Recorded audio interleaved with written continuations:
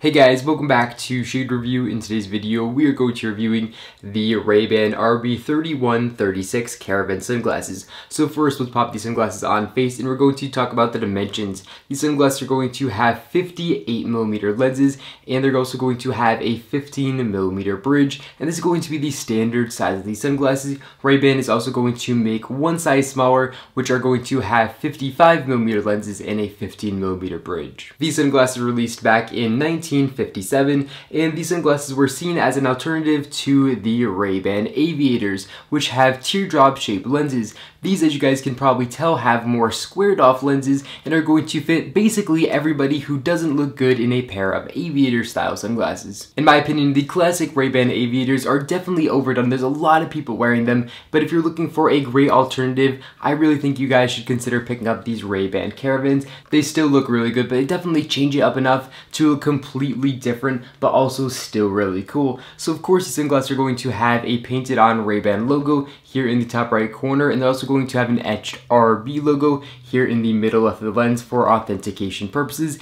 And also for authentication purposes, they're going to have some etched information here on the top bridge, and it's going to say Ray-Ban, and it's going to give us our bridge width and our lens size right here. Now, the sunglasses are also going to be made in Italy, and they are going to sit here in the inner right temple of sunglasses. They're just going to say Ray-Ban made in Italy. And they're also going to have fully adjustable nose rests, so they're going to really fit very good on the face with their fully adjustable nose rests. And through the nose rests, we're going to see RB logos, which are going to be there again for authentication purposes. As far as fit and feel on face, sunglasses feel absolutely amazing. They are actually pretty lightweight, even though they have very high quality all glass lenses, which are going to offer 100% UVA and UVB protection. The lenses that I have to show you guys in today's video are Ray-Ban's G15 lens, which is going to be a green-gray lens. That's going to be their standard lens, and I think that's honestly the colorway that looks best. It really matches very good with these beautiful gold-plated frames. As far as coverage from sun goes, the sunglasses offer pretty good coverage from sun, but not quite as good as a pair of original Ray-Ban Aviators are going to. There is going to be a gap to let sunlight in unprotected here up top, but nothing too crazy or too big.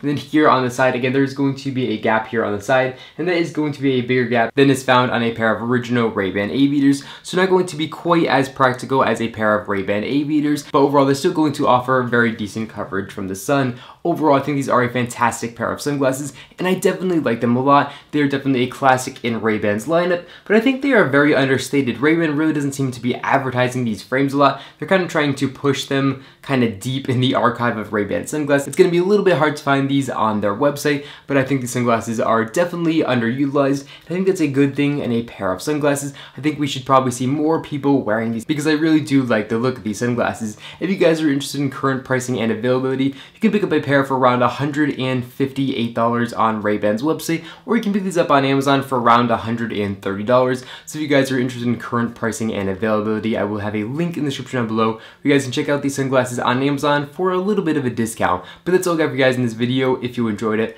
make sure to give it a big thumbs up down below, and of course make sure to hit the subscribe button, and then you'll be notified every single time I upload a brand new video just like this one to my YouTube channel. But thank you all so much for watching, and I'll catch you all in the next one.